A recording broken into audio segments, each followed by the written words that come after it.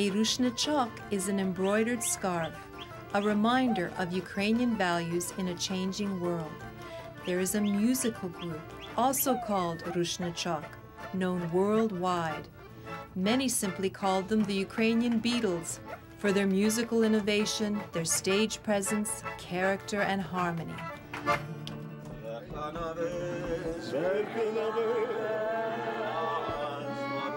This is the story of four friends and the band they call Rushnychok. It's about an enduring love for traditional Ukrainian music and the imprint this quartet has left on Ukrainian life, long after they went off to pursue their individual careers. But every so often, without fanfare, Rushnychok regroups to sing and to play for close friends they've met along the way.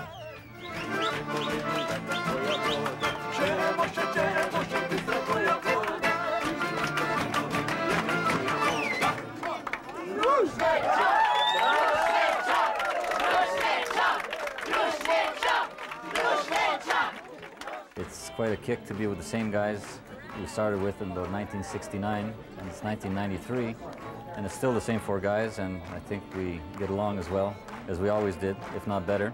Rushnychok.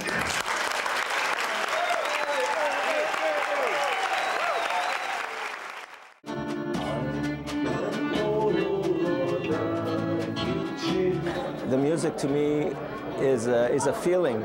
That's basically, it's a feeling that was instilled from early on when my father used to throw songs at me and say, taught me how to play the guitar, and it was a song, at least one song or two a week.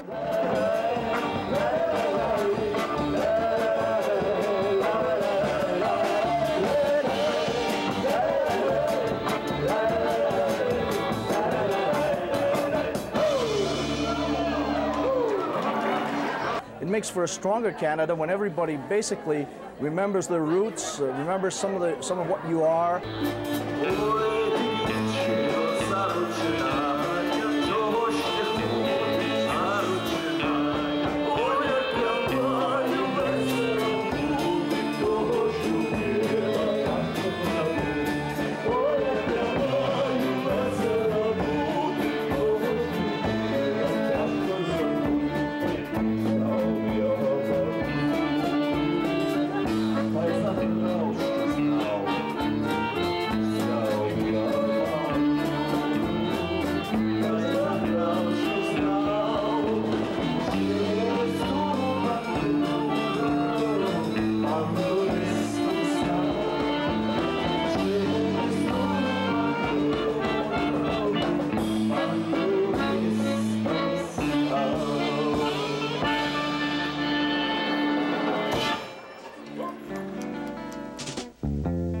Stefan, Yurko, Yevhen, Andriy. From the first song they ever played together back on a cold Montreal morning in December 1969, they just knew it would work. They practiced traditional folk songs, turning them into dance numbers for the New Year's party at a newly opened Ukrainian club. They also decided to wear Ukrainian costumes and sashes. And we did that first New Year's Eve, I think, with something like 45 songs. And that particular evening, what happened was it was 1 o'clock in the morning, and people say, "Why don't you play another hour?" So basically, we had to go through the 45 songs and once again do some of, I think we did 15 or so that particular evening. We did them again, but I don't think anybody noticed. And so the group's trademark was born. Young entertainers, traditional songs in three-part harmony, songs that made you want to get up and dance. Dance to a band that wore its Ukrainian pride for all to see. Practices started every Wednesday. There were a few engagements, then a breakthrough, an invitation to sing on Parliament Hill. That performance caught the attention of the Ukrainian press and the Ottawa Ukrainian community. By 1972, Canada's largest Ukrainian festival in Dauphin, Manitoba, beckoned. And then, the finest Ukrainian resort, Syuzivka, in the Catskill Mountains of New York State for the 4th of July. In 1973, Rushnychok released its first record. 4 others would follow in close succession, 1 a year. They sold internationally and were smuggled, copied, and distributed in Ukraine and elsewhere behind the Iron Curtain. Over the next 6 years, Rushnychok would tour extensively with repeat performances in Los Angeles, Chicago, and New York. The northeastern United States and Canadian provinces from Quebec to Alberta.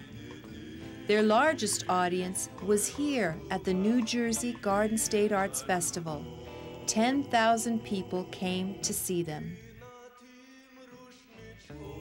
In August of 1980, Yevhen left to work in the Middle East for a communications company.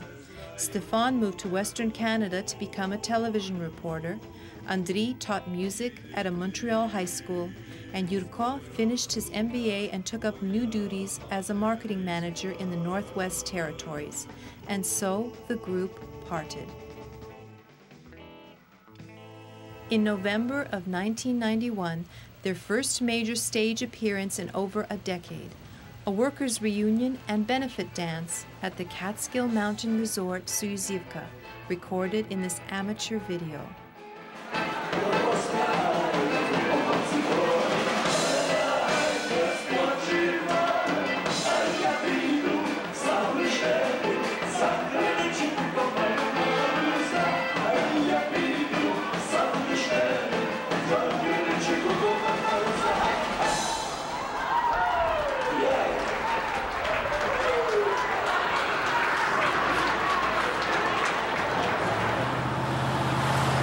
In the foothills of Quebec's Laurentian Mountains, near the town of St. Theodore de Chertsey, you'll find a Ukrainian children's camp called Verkhovina. It's one of 3 within a 25-kilometer radius. Here, Ukrainian camp songs and Sunday church services have blended with the rich Quebecois flavor of the region.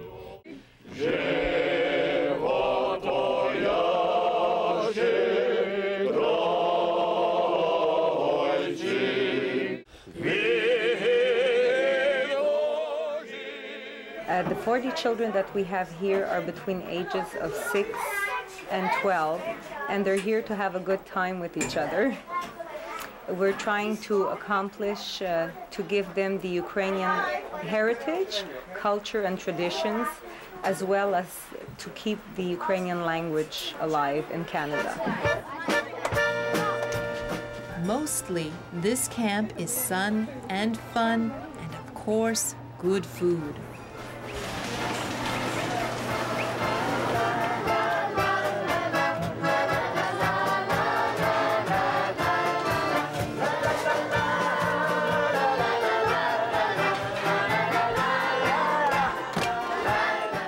The members of Rushnychok spent many years at Verkhovina, some of them as campers themselves, singing and playing around the campfire.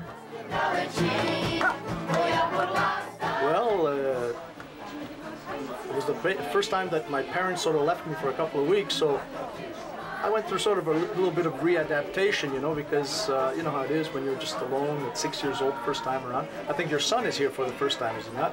And but after a while, you get used to it and you get to enjoy it, and it's changed so much since I was here. It's really nice to see.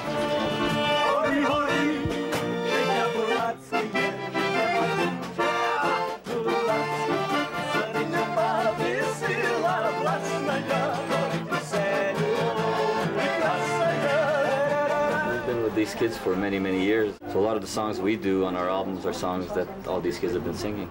But today, it's the children who have prepared a song with the help of camp music teacher Oksana Senkyu.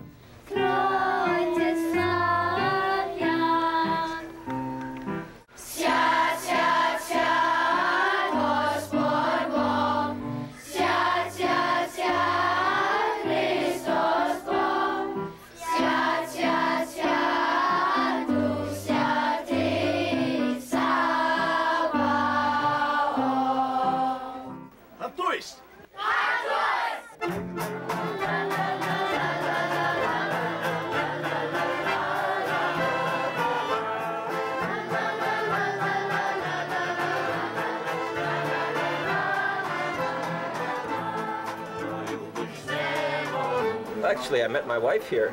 She's a childhood sweetheart of mine.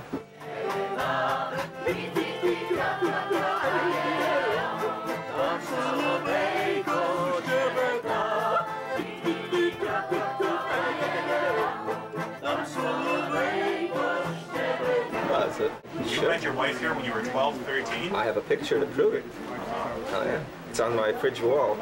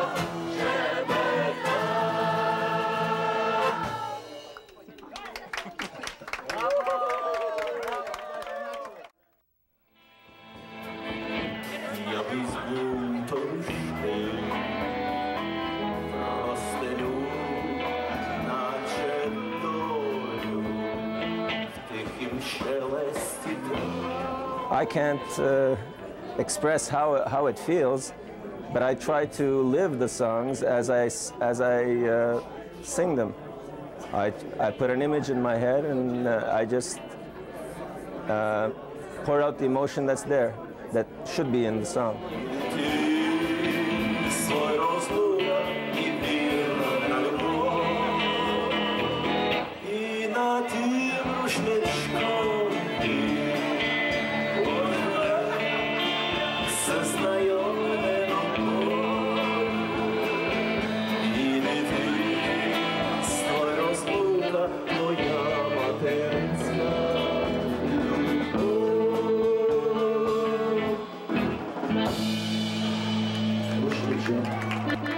When we got together, we spent all of 3 hours sitting and just playing, not really talking all that much to each other. And it all just seemed to flow in. It seemed to be one nice get-together of friends.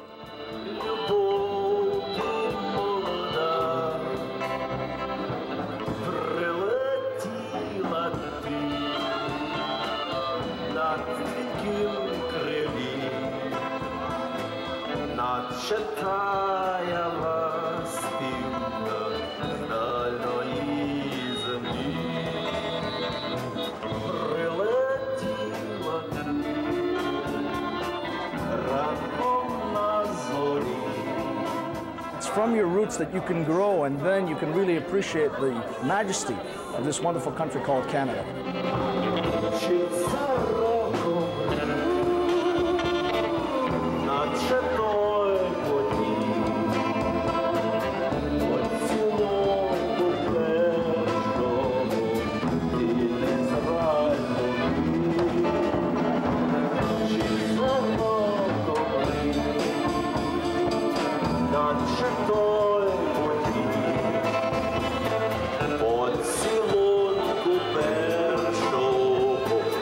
We can do this from time to time for a long time to come.